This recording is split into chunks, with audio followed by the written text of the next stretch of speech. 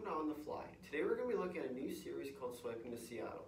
We'll be looking at all 30 NHL teams that are put up for the NHL expansion draft this coming year.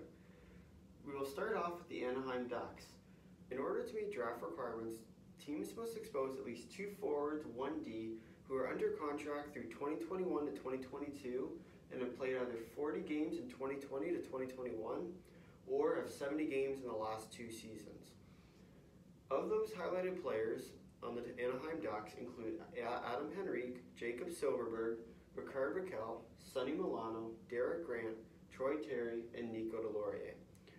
Other notable forwards include Sam Steele, who's a restricted free agent, Alexander Volkov, Isaac Ludenstrom, Max Jones, and Danton Heinen. All of these players are all restricted free agents, which means that they can re-sign with their team, or they can be picked by Seattle and re-signed with full rights to them. Next up is the D. As you can see, there are 6 highlighted green players. These players meet the same requirements as the forwards do, but like the D, they only have to expose 1.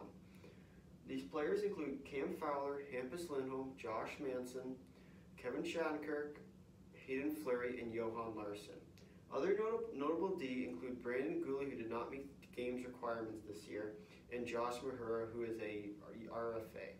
Finally, the goalies. The Anaheim Ducks only have 2 goalies that are up for the NHL expansion draft: John Gibson and Anthony Stolarz. Now to start protecting players.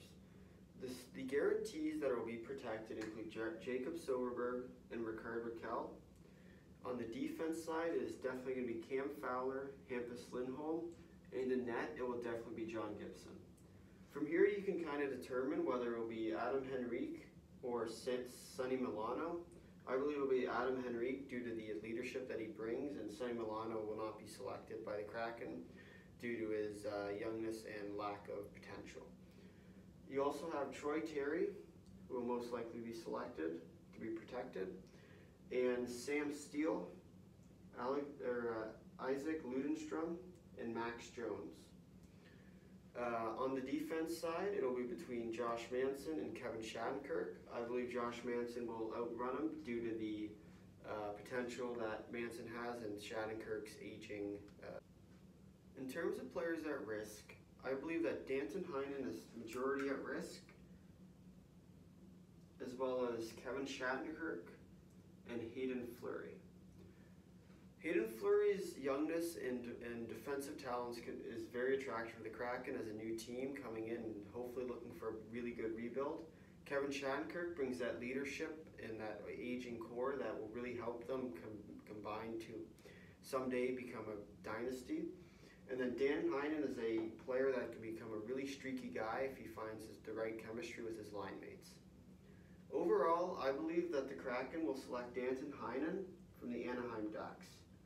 And with that, the first player on the Seattle Kraken will be Danton Heinen.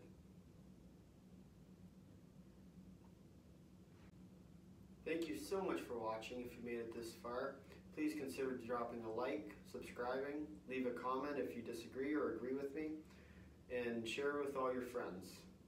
Have a good day.